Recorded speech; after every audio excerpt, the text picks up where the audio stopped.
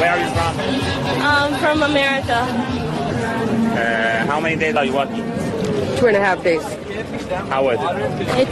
It's amazing. It feels like home. I wish I could live here and do this every day. It was really great experience. Ziyarat in one side and walking was another experience by itself. It's a spiritual journey. It's the expression of love, and when you have love, it's hard. Physical discomfort doesn't matter at that time.